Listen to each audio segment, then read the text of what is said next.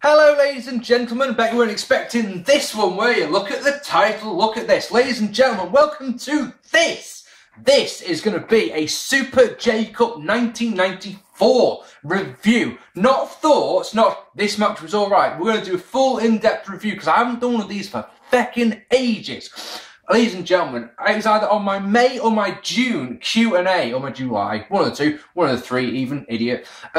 Q&As that I did last year, in 2011, I got asked, would I review the Super J Cup? And I said, yes, if you remind me in the summer, I'll definitely do it. And either I didn't get reminded or I forgot to do it. But here we are. An opportunity has arisen for me to watch the show with a group of guys, and I thought, yes, if not only am I going to watch it, I'm going to review that shit. Now, speaking of reviews, let me just, it's not speaking of reviews, speaking of requests is what I was going to say. I just like to clarify, I don't do requests, right, as a rule, because if I say yes to one person's request, surely I've got to say yes to everyone's request. And then I will get a backlog of shows that either I don't want to watch or shows that I do want to watch that I haven't got time for. Because remember that, you know, I've got plenty of other shows to review as well. I'm doing at least one a year, a month as part of my 10 years ago series.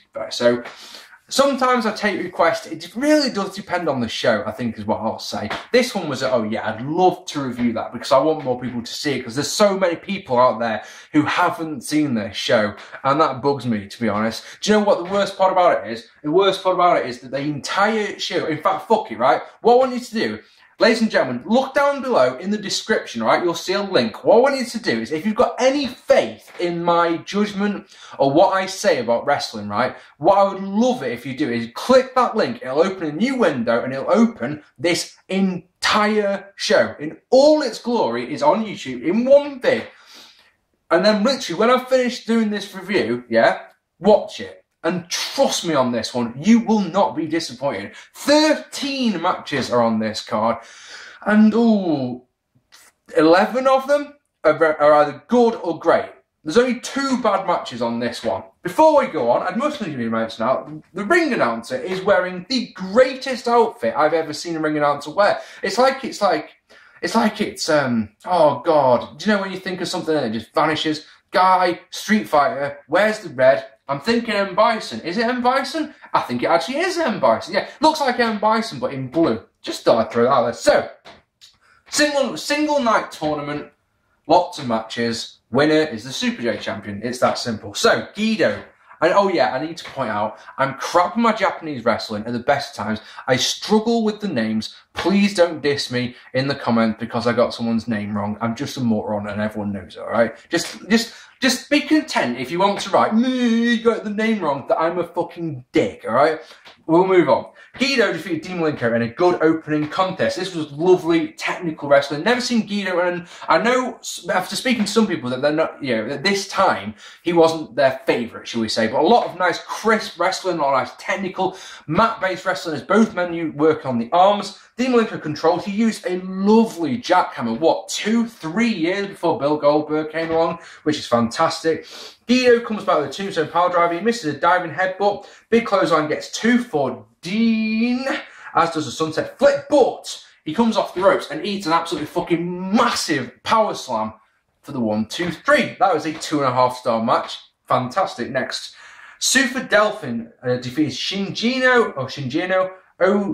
Otani, I think, is it? I'm sorry. In a really good match. No, it wasn't as good as the opener because of things that will transpire in a minute. So the thing about this one is that Super Delfin just spent the whole match getting the shit kicked out of him. And not just getting the shit kicked out of him, yeah? One specific body part, and that was his left knee. My God, Otani absolutely massacred the guy's leg.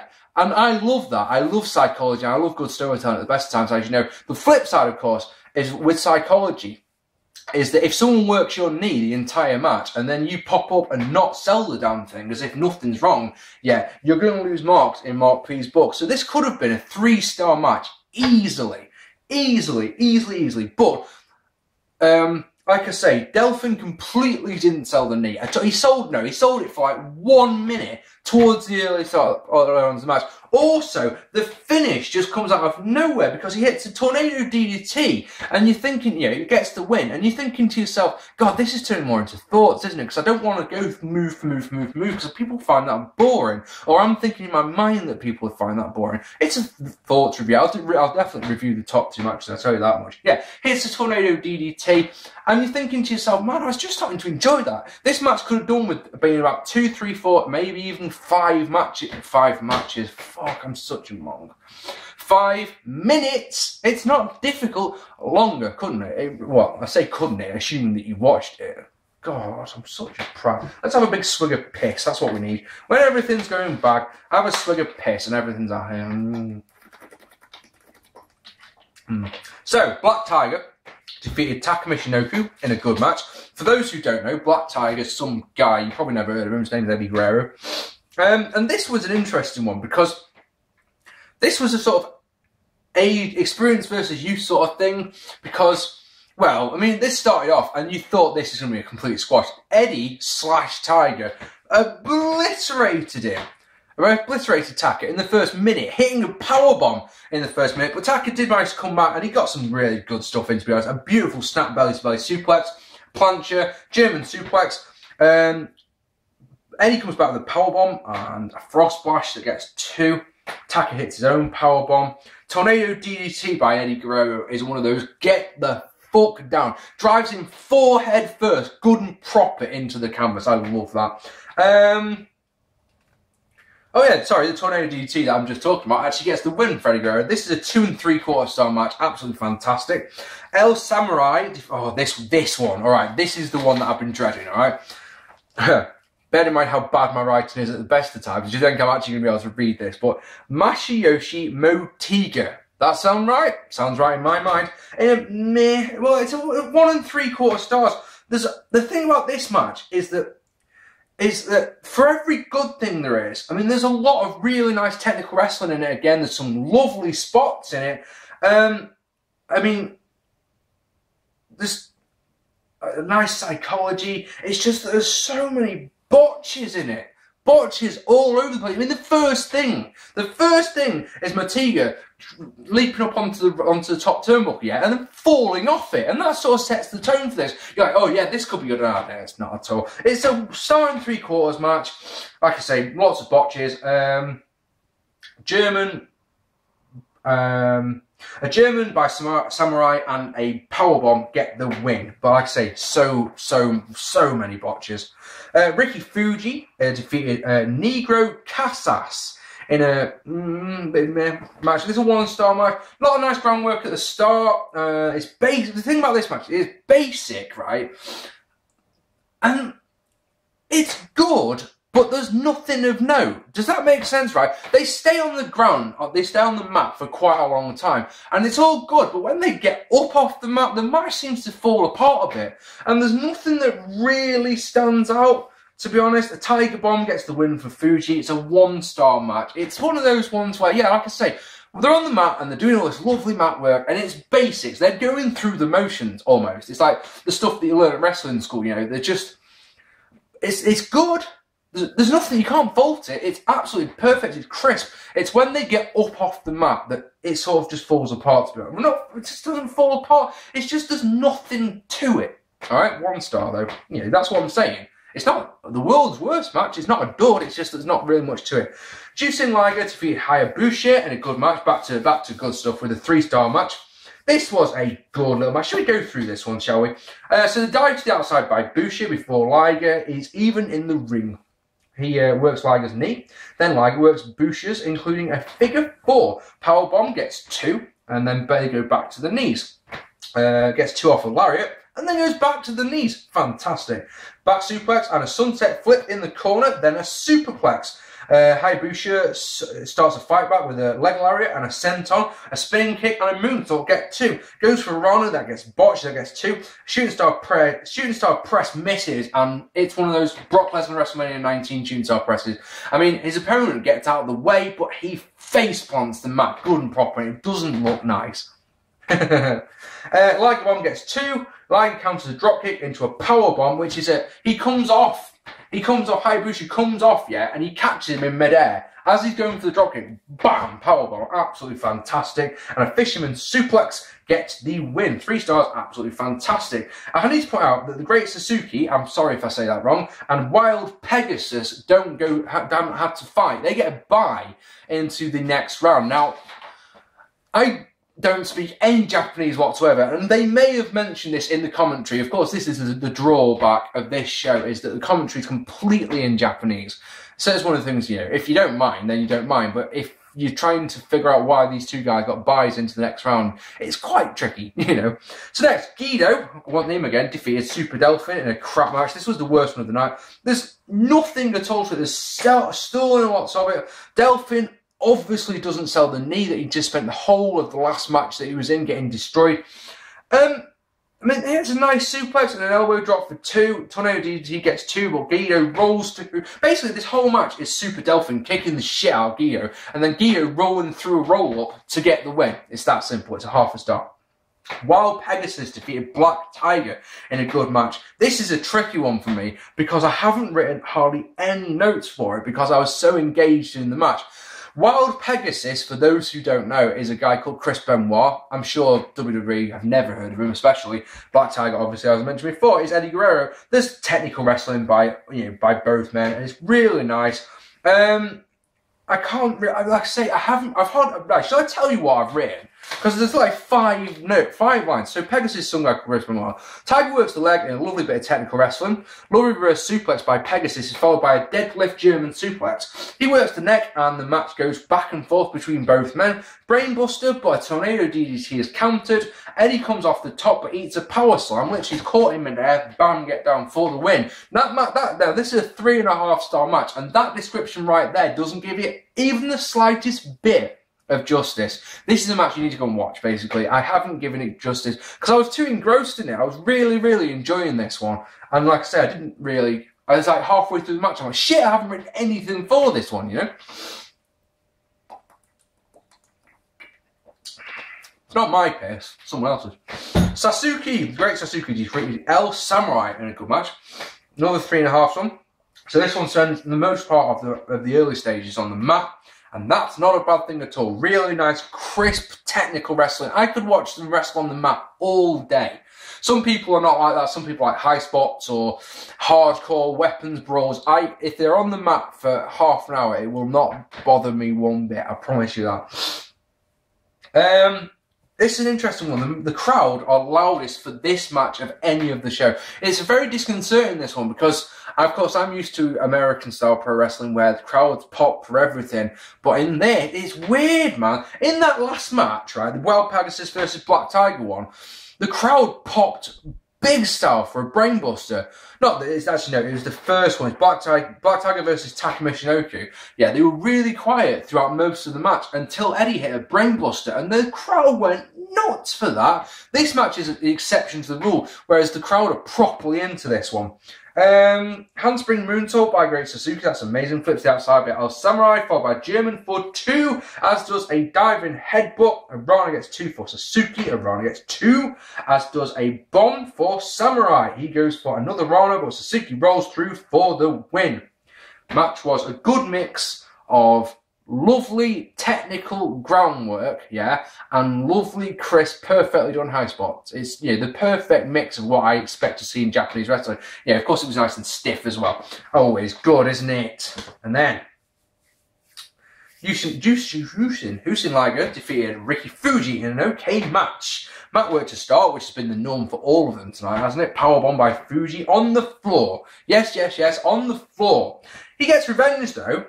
Fuji does, with a double stomp off the top rope to the floor. Problem is, that's really the best mix of this one. I mean, alright, let's go through it. Liger continues with a drop kick, a power bomb, and a release German suplex. He goes for a superplex, but Fuji rolls through.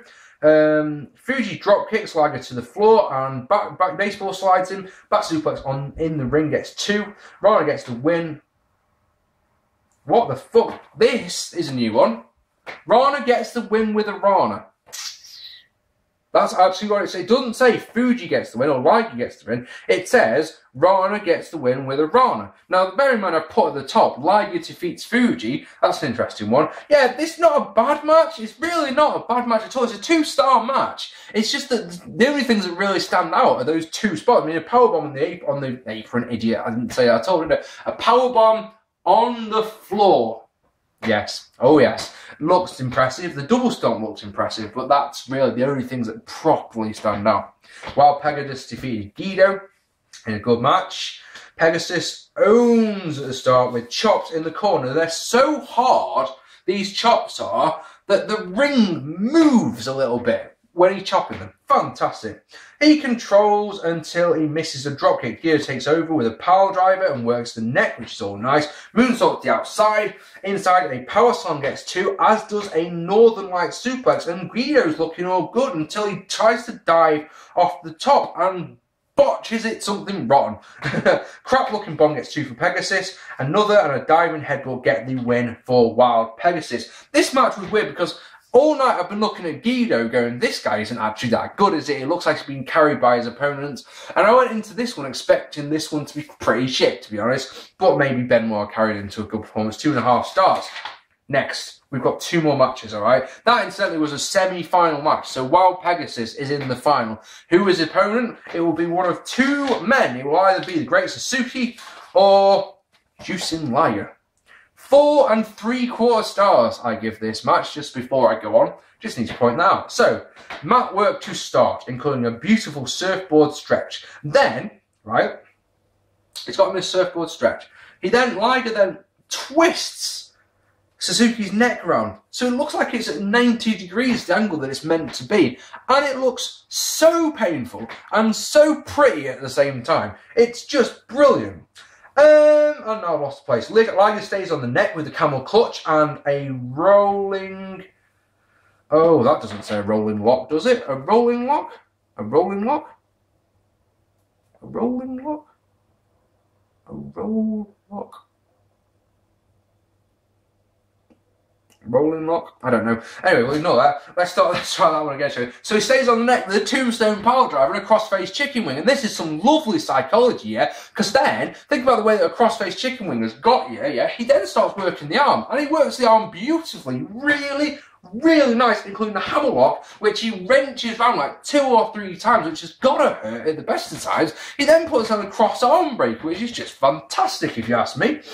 Ah, lovely psychology. Sasuke counters a dropkick and hits a lovely moonsault to the outside. And Sasuke becomes my favourite wrestler of the night because he sells a motherfucking arm. And I love that. All night we've had psychology in the matches, but none of which has contributed towards the finish whatsoever, and none of which has been carried forward by the winners. As we saw with Super Delfin, gets the shit beaten out of his knee and then completely ignores it in the next match because I'm Superman. Doesn't work in my mind at all. Where are we? I said sells the arm, doesn't I? Sasuke sells the arm. Tope by Sasuke. Inside it gets a tombstone power driver, gets 2, as does a razor's edge. Another tombstone, but a senton misses. An elbow and a Liger bomb get 2. A top rope Rana gets 2, as does a roll through by Sasuke. Yeah, he gets a 2 off it, and then he sort of counters through into it and gets another 2. Which is nice. And now I've lost my place again. Release German suplex. It's a 2, close 2 for Liger. A Fisherman's Buster gets 2 for Liger, who then suplexes Sasuke to the outside and hits a tope as well as a rolling kick on the outside. It's lovely. Sasuke botches a dive, which is the only bad part about this match. This loses it 1/4 star because it was all so good and you were ready to go 5 stars. He tries to springboard in and face plants. Liger, it looks, the way that the finish is done, it looks like it's on purpose because Liger gets cocky, tries to pick him up and a roll through. And a Rana, get this win for Sasuke. This was a superb match. I encourage everyone to go and watch this match. Absolutely perfect psychology as he works the neck and the arm. And he capitalises on a moment of weakness or a moment of cockiness to Sasuke to get the win. Absolutely fan-freaking-tastic. And only that one little mistake stops it being, a 5-star. That's fizzy piss, that, isn't it? Damn. So, on to the finals of the tournament. So it's Wild Pegasus, aka Chris Benoit, versus the great Sasuke. And let me tell you something about this match. You may not have seen many of or any of the matches on this show. You may have seen the main event, because this match is on the Hard Knocks, the Chris Benoit story DVD. And on that match, commentary is done by Michael Cole and Taz. And Cole says this match is so good it's almost as good as a SmackDown match. In which case, you just, not that I don't want to punch Michael Cole repeatedly all day, every day, but this time, you want to intensify your punches just a little bit, you know? This is brilliant. It's a 5-star match. And once again, as we've had all night, great technical wrestling to start, as Pegasus works the arm and the neck, which I love, because think about it, the whole of last match, you had Liger working the head and the neck and the arm. Brilliant. Sasuke with a bow and arrow and a surfboard as well. He works the back some more, get a German suplex, gets a 2 for Pegasus, but Sasuke tries for an armbar. Pegasus tries a powerbomb, but Sasuke counters it into an arm drag, which is lovely. Pegasus tries a powerbomb, but Sasuke counters with an arm drag. Well, I've just said that, haven't I? Sasuke is just dead, though. This is the great thing about it. One of the things I love about this match so much is to think about it. Against Gedo, Wild Pegasus had quite an easy match, but against Jushin Liger, I'm going to call him a different name every time, I don't know if you notice, but against Liger, he worked a really long, drag-out, intense brawl of a match. All sorts of shit went down. So, of course, every time Benoit / Pegasus goes on a bit of offense, or gets like 2 or 3 moves in, Sasuke is just completely dead. You're completely dead. Springboard elbow by Pegasus, followed by a dragon suplex, gets 2. Diving headbutt gets 2, as does a powerbomb. He pulls on a sharpshooter. Oh, lovely. Sasuke has just got absolutely nothing left by the look of it at the moment. Tilt backbreaker gets 2. A dropkick misses, and they do a nice reversal sequence. German suplex gets 2 for Pegasus. He then tries another dragon suplex, but it gets rolled up for 2. A crossbody by Sasuke is followed by a crazy fucking dive to the outside. Absolutely mental. And it looks like Sasuke bounces off the announcer's table, which is always a nice one to see, isn't it? And I've lost my place again. Where does it say crazy? Just look for the word crazy. Inside, a German suplex and a perfect plex gets 2. You could call it a fisherman suplex if you like. To me, it will always be a perfect plex. It's just that simple. For Sasuke, Pegasus gets suplex to the outside, and that looks nasty. Dropkick to the outside. Sasuke lands on his ass. It's a dive. It's a dropkick off the very top of the turnbuckle to the outside. He lands hard on his ass, and that's gotta hurt. Back inside, moonsault gets 2 for Sasuke. He goes up top to do another one, but, and let me get this for a match-winning move, yeah? While Pegasus hit a super gut-wrench suplex, so it's a gut-wrench superplex, is it not? And that is what gets the win. And that was a 5-star classic, in my opinion. And if you don't believe me, links down below, you can go and watch it right this minute. This show's fantastic. There's one bad match, and that's a 1/2 star. There's one match that's got a 1 star, but the rest are all 2-star at minimum. The top 2 matches are absolutely superb, and this truly is one of the greatest shows you can watch. I think, bearing in mind that everyone's always said about me, haven't they, that if I rate a match 3 stars, you'll probably rate it 3.5 stars. I'm that little bit harsher than most people, as everyone knows. So I will normally be a 1/2 star below everyone else, yeah? So think about it. Think about the ratings of this. I mean, 5 stars, 4 3/4. Let's go back down the card. So that would be 5 stars as well. And then so it would be 3 stars, 2.5 stars, 4 stars, 4 stars, 1 star, 3.5, 1.5, 2.25, 3.25. Jesus, what more do you want from a show? 2 3/4 and 2 3/4. If you can't say this is a 9 out of 10 show, then I don't know what is, to be honest. I encourage every single person watching this video right now to go and watch this show. It is absolutely fantastic. The link is right down there. I've been Mark P. I hope you've enjoyed this. I've now got a sore jaw because I've been speaking too fast. And yeah, I've been Mark P. I hope you enjoyed this. Please hit that subscribe button if you haven't already. If you've seen this show, and I'd love to know what you think of it. If you haven't seen this show, go and watch it, and then let me know down here what you think of it. That'd make me a happy boy, alright? Take it easy, guys, and I'll see you all soon. Bye-bye.